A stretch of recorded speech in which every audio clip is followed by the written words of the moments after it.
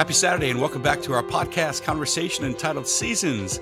And as we bring this week to a conclusion, we actually bring the entire series to a conclusion, as today we talk about the season of change and discernment that often is presented to us, or that perhaps we gravitate toward in a season of change.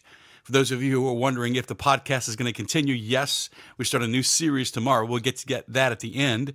But as we wrap up this week on change, let's talk a little bit today about discernment in a season of change.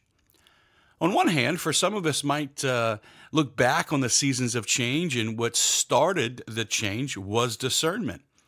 Perhaps we discerned well that the Lord was calling us into a new season, a new job, a new city, a move, maybe something that unfolded with relationships, either to begin them or to end them.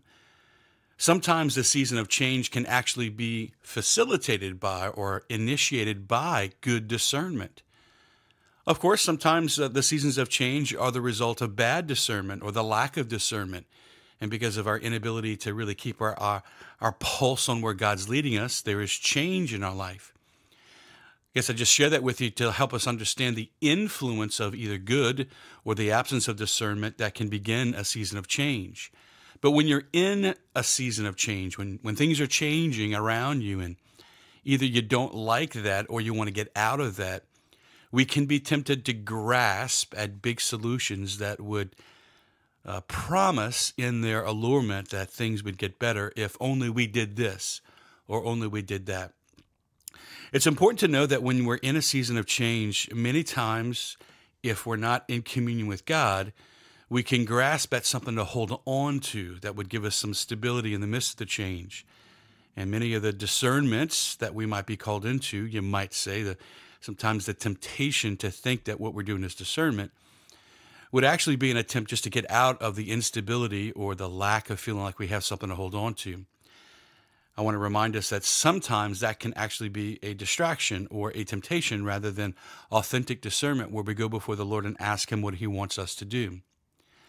However, it is important for us to always ask ourselves, God, what are you asking of me? To make time for that. And so just as I had shared with you a few other times in this podcast series, when you're in a season of change, it's important to hold on to the spiritual disciplines that are always an anchor when we need an anchor.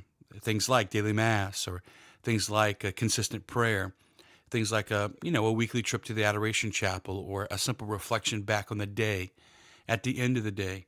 It's the little things, it's those spiritual exercises that oftentimes go a long way to help us stay anchored and rooted.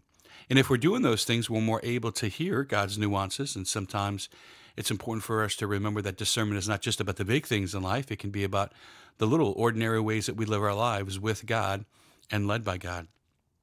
Wherever you find yourself, especially if you're in a season of change, it's always important to have someone else that we're talking to about our spiritual life.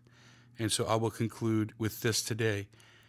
I wish everyone could have a spiritual director. We don't have enough of those to go around. However, I would encourage you to find someone in your life that you can at least bounce big decisions off of. Maybe it's a trusted companion, a friend, maybe your spouse, someone who's walking the walk, you might say a disciple of the Lord, regardless of where they find themselves on the journey. But I would encourage you to find someone that before you make any big decision in life, you run it by them, not to get their approval, but to get their opinion and their insight.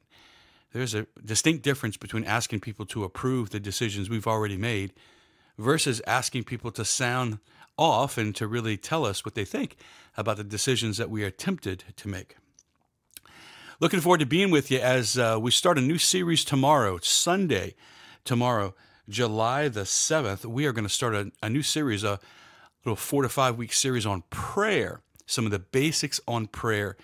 A lot of you have chimed in on this series about the wanting help in praying, whatever season you're in. And as we either anticipate some things that are going to unfold for us in the fall, these next 4 to 5 weeks are going to be important for us as we learn how to pray. So come on back tomorrow as we introduce a new series, on prayer.